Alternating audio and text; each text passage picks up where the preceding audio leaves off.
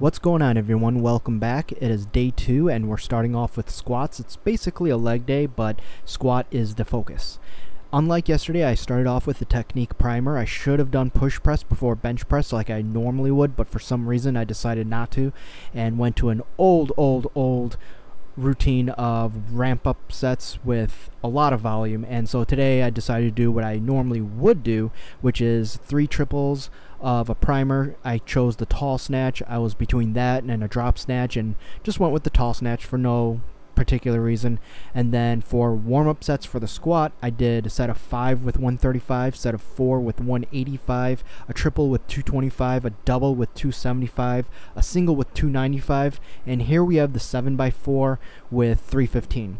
And 315 is the proper and appropriate weight, which is 70% or just a tiny bit above 70% of my current 1 rep max. So unlike yesterday where I went a little too heavy, about 20 pounds too heavy, today was more appropriate and the way that it's supposed to be. So I was a little surprised with how comfortable 315 felt for this kind of volume. Usually if I start a program with 315, it's for singles, and so I wasn't completely positive about going through 7 sets of 4, but it actually worked out just fine, no pun intended.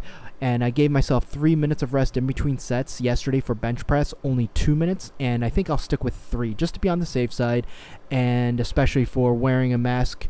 And just on a side note, I'm using the new Under Armour featherweight mask. I liked it, and so we'll see how it goes from here. I'll probably do a review at some point. And then for squats, I also am using new shoes. Well, I bought them a long time ago, but finally started using them. So these are the Adidas Powerlift 3.1s. I used the 2.1s for years, and finally I'm retiring them. And so so far so good. I'm gonna break them in and see especially how they perform with the Olympic lifts. But for the power lifts, we'll see, and plus the overhead press.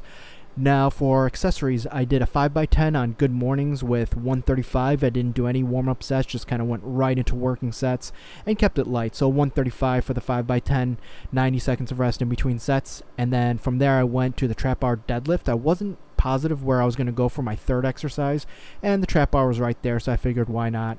I did a set of 8 with 135 to warm up, and then the 3x8 with 185.